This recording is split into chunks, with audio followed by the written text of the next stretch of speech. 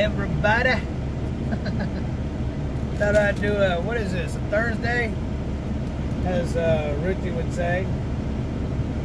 Thursday, July 15th, year 2021. Update. So, I ran my hiney off yesterday. I'm taking a 30-minute break. In Ross, Nevada. Ran my hiney off last night until 1 o'clock in the morning. Ran out an hour.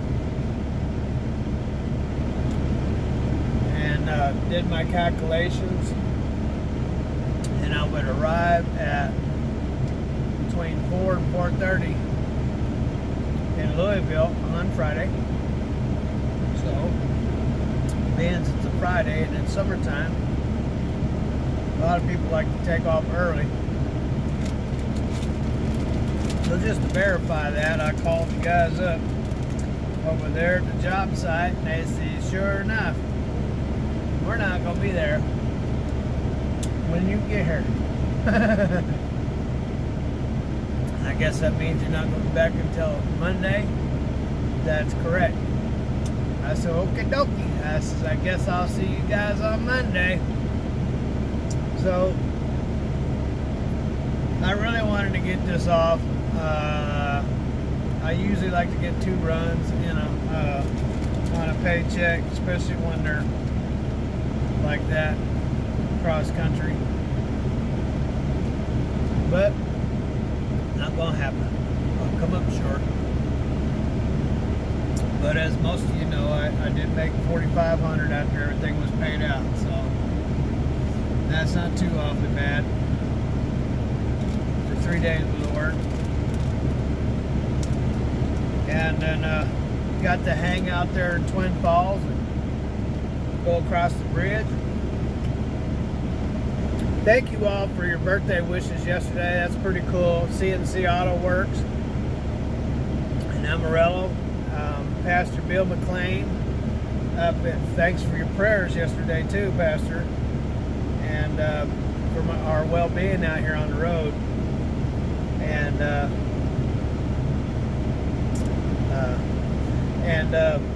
who was that? Thanks, Mike Taylor, for your birthday wishes and your prayers and your thoughts. As Justin would say, T's and P's, back to you. Here we have something in common. We were both born again when we were 40 years old. How about that?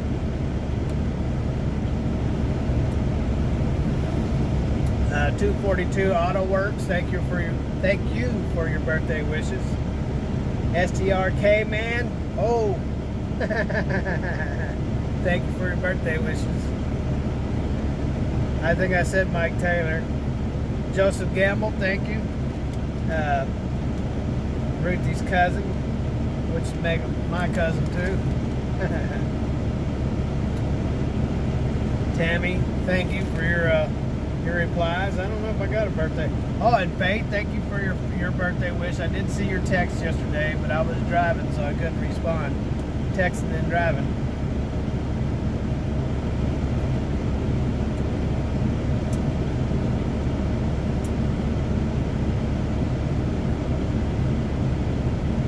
Okay. So, that did it. Whoa.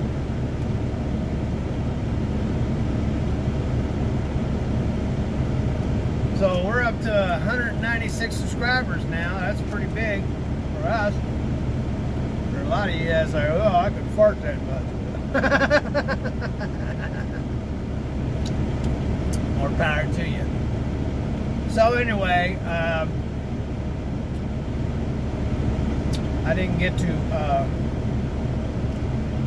I'm not going to be able to deliver this, and I'm not going to run to the house, because that's 300 miles out of route. I know that doesn't seem like much, but more than likely what I'll do is I'll unload. I'll just poke along, and then next week after I unload, I'll run down I don't like that oil leak on there. I washed the motor really well and drove it a couple 100 miles and pulled over. And as long as you ain't getting on it too hard, running 150 miles an hour, not. Anyway, so it don't push out a whole lot of oil, just running at regular speeds. But also I've been running light stuff, so the more pressure you put on, the more it wants to blow that oil out. So, and I don't need that. I don't need those concerns. And so I cleaned it up and I checked it out, and just like I was telling you, where the JB weld had originally busted off and was leaking, and I cleaned it up and I repaired it. It's not leaking there, but it's leaking right out of the bottom of the repair and right on the top of the repair. So I really need to fix that. I got my AMS oil in yesterday, got my filters, so I need to take care of that. And I need to put an electric pump on this APU unit. Even if I don't use it for the air conditioner,